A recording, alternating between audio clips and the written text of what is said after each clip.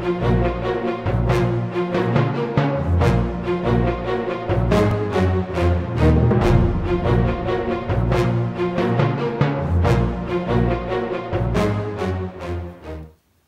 model can look complex, but it's actually pretty straightforward.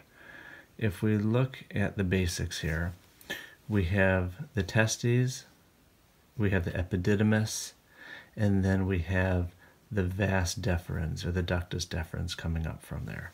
Don't forget where we are, okay? If we put this sort of into perspective, we have same structures here. This is the testes, this is the epididymis, and then up the spermatic cord. You'll remember inside the spermatic cord is that vas deferens, or that ductus deferens. You can see it right here.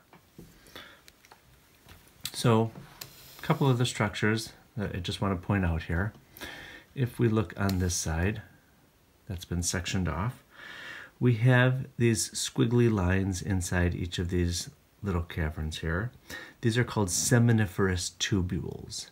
Seminiferous tubules then lead into the rete testes.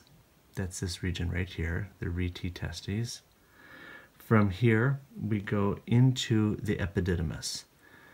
And as these lines lead up, the epididymis, you'll see, has all these coiled structures that eventually lead all their way to the vas deferens, or the ductus deferens.